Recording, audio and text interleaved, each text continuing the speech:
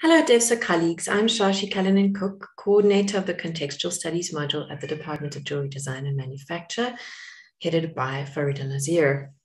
My co-authors and colleagues, Thato Radebe, Khanya Mthethwa, and Cailin Ernst, are year coordinators at the Jewellery Department. In this paper, we recount our experiences and adaptations for online jewellery design teaching during South Africa's national COVID-19 lockdown, beginning in March 2020. At UJ, the final week of first term was cancelled and students went home, returning to online teaching. This experience alerted us to the potential for greater integration of 4IR technologies in our teaching. However, our title, Lost Connection, refers not only to the practicalities of online teaching, in which connection was disrupted, but also to social disconnection and opportunities missed due to context-specific issues of inequality and access. This must be considered in relation to 4IR in South Africa, as it suggests a lingering relationship between coloniality and technocracy. The paper is interpretive, constructivist, drawing mainly on reflections by lecturers on teaching practice. Colleagues shared their challenges and lessons as events unfolded, and we abductively puzzled over their significance and the impact of COVID-19 for the future of jewelry design and manufacture education in South Africa. We delved into this reflexively using field and working notes, memory, and embodied experience. We pooled our reflexive accounts and drew from them the themes presented in this paper: the lessons and possibilities of online teaching, staff and student well-being and resilience, and the relationship of coloniality with technocracy. As educators in a country that embraces technology and intends to keep up with global advances, we must develop and learn more about the technologies that work in our context. So we considered the possibilities for online teaching in our field. Katja Fleischman explains that comparatively few fully online design courses exist, while other academic disciplines are experiencing rapid growth in this. Smaller studio-based classes form the bedrock of learning in many design contexts, according to Fleischman, and this is true of our jewelry department. Learning jewelry techniques involves honing manufacturing hand skills and working with precious and semi-precious materials, workshop and bench equipment, tools, and chemicals. Hands-on studio-based teaching is crucial. First-year lecturer Thato Radebe literally holds a student's hand to train them to solder. Metal preparation involves the use of expensive, specialized, and potentially dangerous gas and oxygen systems installed and maintained by qualified professionals. The need for safety and resources makes it impossible for students to work unsupervised at home. To study this online, students would need a home workshop, free constant internet access, and a technician or safety monitor, as the substances and processes can be dangerous, and the department could be held legally liable for accidents. Our challenge during lockdown was to adapt this heavily practical qualification to suit an online learning environment and keep students engaged. Initially, we focused on teaching theory, but with no end in sight to the lockdown, the need to awaken practical muscle memory grew pressing. We then introduced creative practice online using simulations, video demonstrations, YouTube tutorials, model making, and time-lapse videos. Staff and students pushed the limits of their creativity using recycled materials, found objects, and even clay-making skills. Lecturers tasked students with producing videos where they imagined themselves in a workshop environment and recorded themselves doing step-by-step simulations of the manufacturing process. This encouraged tacit learning because students used similar motions and thought processes as in a physical studio space. We proposed that in future, jewelry design educators could explore using simulations in online learning. If students have access to virtual reality technology anywhere in the country, it would close the gap between manufacturing in the real and VR worlds. It's already possible to work on a model with VR and 3D printed at home, but the price of such tools is prohibitive. Soon, however, these methods might be normalized and more affordable, and we look toward that possibility, beginning with identifying open access computer-aided design and manufacturing programs. CAD and 3D printing are the biggest advancements in jewelry design, requiring software, hardware, and materials to work together to create physical objects by depositing materials in layers based on a digital model. Designing jewelry using 3D printers combines computer-aided precision with the tactility of a prototype to produce consistent, symmetrical pieces without the tediousness and variability of wax carving. However, during lockdown, CAD classes were postponed because Rhino 7, the software used to teach the module, is licensed to the departmental computers. It costs around 14,000 Rand to buy it for individual use, beyond what most of our students can afford. So Radebe investigated the use of open source CAD programs because the technology is freely downloadable and the plugins are mostly compatible. It is theoretically possible to run an open source CAD program called Blender on a smartphone, but Radebe tested this and found it impractical in the current circumstances. The data needed to download the software was costly, the installation process was complex, and most students' devices lacked the memory to run them. If this were adopted for online learning, a high-spec device would need to become another tool of the trade, in addition to manufacturing tools, which would increase overall costs. So we're heading in a useful direction, but we need time and resources, such as suitable applications and hardware to optimize this. We found that blended learning in jewelry design manufacture was possible, as Fleischman suggests, and some of our modules were teachable online. Due to time constraints, I'll only be able to discuss a few of our findings about blended learning, but the educational platforms, tools, and methods we used were mainly WhatsApp and Blackboard. Blackboard's recording functions and WhatsApp threads and transcripts made it easy for students to access and repeat a lecture. And also video demonstrations and YouTube tutorials helped in sharing practical tips. In terms of lecture content, it had to be self-explanatory, and this actually strengthened the quality of the learning materials we supplied. Also, the increased use of writing and reading boosted these proficiencies during lockdown. To convey a human touch and a bit of spontaneity, we used WhatsApp voice notes with enthusiastic tones and emojis, GIFs, and memes, which digitally represented facial expressions and body language.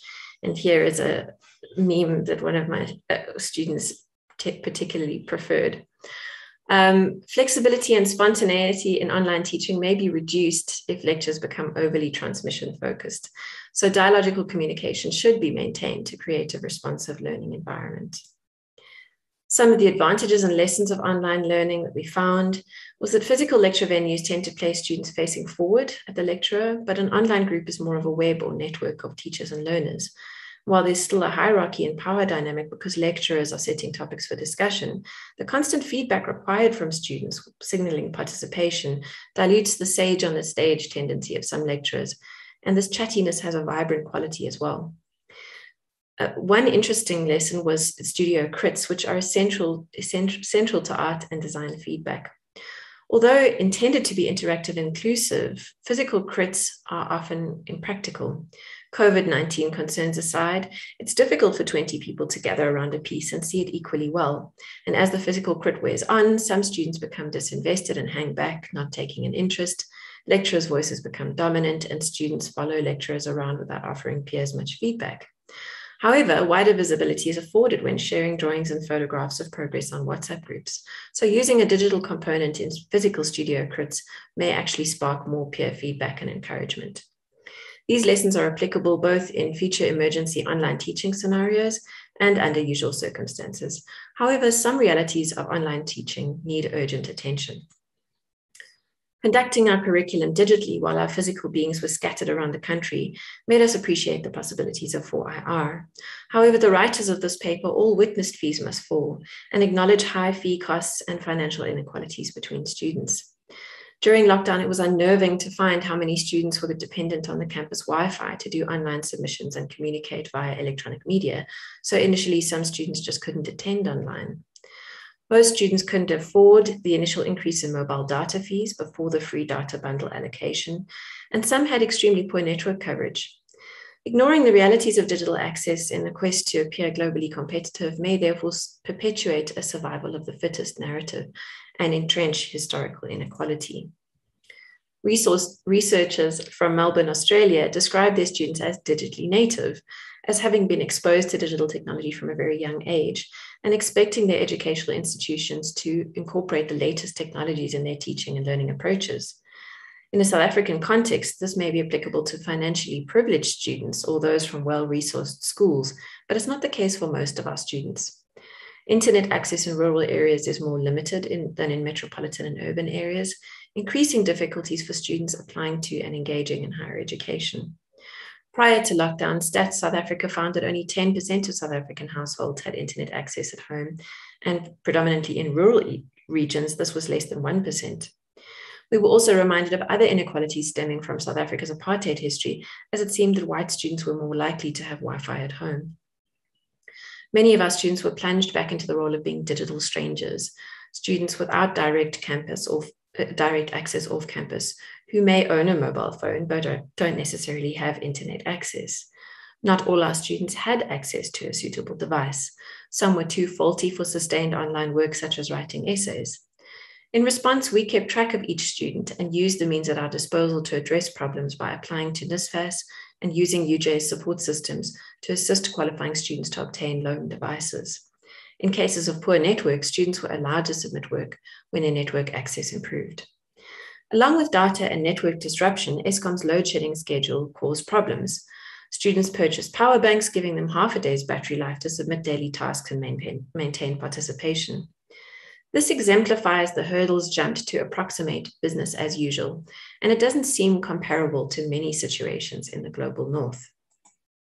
In his review of Klaus Schwab's book on the Fourth Industrial Revolution, Jake Iforde explains that imagining having billions of people connected by smart devices with extraordinary processing power and access to data is exciting. However, Iforde feels a sense of despair and pessimism due to the gap that 4IR entrenches between resourced and unresourced context in almost every area of human development and agency. There are 4 billion people in the third world who tend to lack reliable internet access, and nearly 1.3 billion people in Africa lack access to electricity.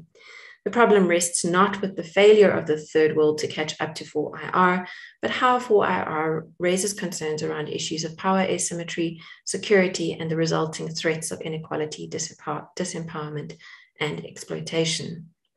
As institutions of higher education galvanize towards 4IR, these issues must be acknowledged. We need to be clear about what is available to students going forward and what we need if we're to integrate online innovation with real-world realities. Living in RES helps some students to cope with and escape the harsh realities of home environments. During lockdown, many students struggled to focus due to noise, overcrowding, or violent family dynamics, which infringed on their productivity. Many are the first generation in their family to attend university, sometimes equating to lower levels of academic support at home. To juggle household chores and coursework, some students had to show their families their timetables and explain what online learning required, or risk being perceived as uncooperative. Students were remarkable throughout this period, overleaping issues with bravery and showing incredible fortitude catching up. We praised their resilience. However, Adrian van Breda argues that the definition of resilience for the Global South must consider the long-term effects and lifelong traumas of colonization, poverty, and gender-based violence. Van Breda argues that often in the Global South, there's no end to adversity, and that resilience narratives breed a culture of acceptance of difficulty as a normalized response to an unsupportive environment. Expecting students to accept and adapt to changes that don't consider their lived experiences may manifest as a form of silencing. In the classroom, lecturers may encounter resilient students who don't vocalize their difficulties because they're so accustomed to trying to overcome adversity. And this is true for staff as well. Setting clear boundaries between lecturers and students means respecting one another's family time and well-being by avoiding messaging on WhatsApp groups after office hours or on weekends. But this was upended during lockdown. Staff gave out their personal cell phone numbers and worked after hours with no expectations of increased compensation to accommodate load shedding and network issues. Students messaged at all hours of the day or night to save data. Radebe recounted that he had to change from lecturer to reassurer because first-year students were only just getting settled into the new environment when we shifted online. Conveying a sense of security and stability with students was imperative, but in many cases, staff didn't really know if things would be okay. In the context of constant changes, lecturers' optimism, dedication, and hope stood in for certainty. After researching ways that jewelry design and manufacture might be fully facilitated online, we concluded that the resources, cost required, and the health and safety implications are presently prohibitive. Our research could be advanced by exploring open access CAD programs and VR simulated learning in manufacturing, and further exploring the listed benefits of blended learning. Tackling issues of student resilience and staff dedication, consistently bridging systemic gaps, can be faced with a united front, which would help everyone to shoulder contextual challenges beyond the COVID-19 lockdowns. Thank you very much.